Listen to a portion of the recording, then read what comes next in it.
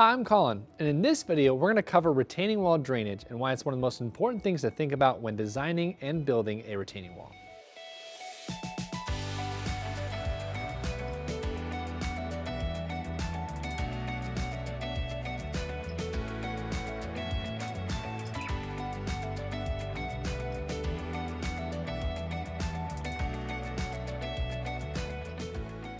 The reason why drainage is so important behind a retaining wall system is it's the #1 reason a retaining wall can fail. If there's no relief from moisture, excess water that's behind that wall getting into your soil, it can get too heavy and push it over. We're going to cover 3 different components to making a great drainage system for your retaining wall to create longevity and performance.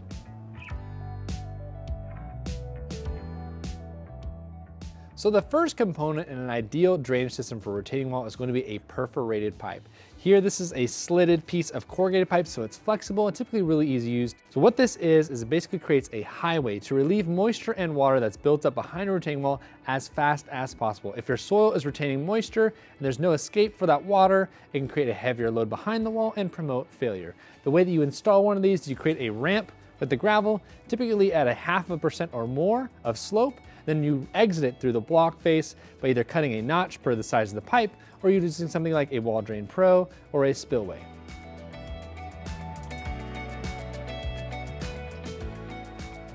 Another key addition to the drainage system behind a retaining wall is going to be a compacted gravel backfill. What this does is it creates weight behind a retaining wall to help tie it into that hill or whatever it's retaining to create more structure. On top of that, when you use something like a 3/4 clear or 1-inch crushed clear open rock, you also add extra drainage to relieve of that excess moisture and not retain it in your soil. What you typically would do is excavate for a retaining wall and put your base construction in there. Then as you stack your wall blocks, you add 3/4 inch open or 1-inch open clear crushed gravel behind it in 4-inch lifts and hand tamp or compact that to acquire optimal compaction.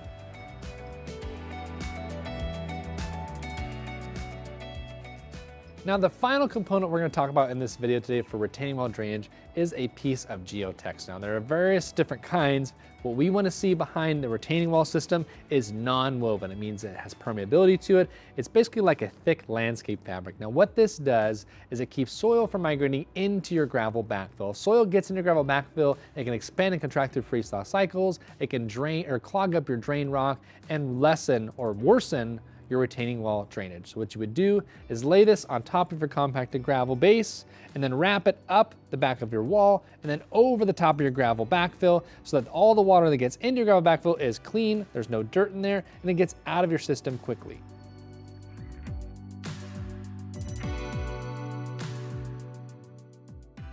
So if you're building a retaining wall and you're wondering which of these to choose from, it is obviously optimal if you choose all 3 of these. If you do all 3 of them properly, you will have a better performing retaining wall system in any climate or any soil type out there. We're not saying that you won't have failure if you don't do all these things, but these are all insurances to ensure you get optimal performance from a retaining wall system. Nobody wants to repair a failing retaining wall. It's going to cost you double the amount of getting it installed properly the first time. Also, if you have any other hardscape projects coming up, whether they're about paving stones or retaining wall blocks, make sure you check out the videos on our YouTube channel or the blog articles on our website.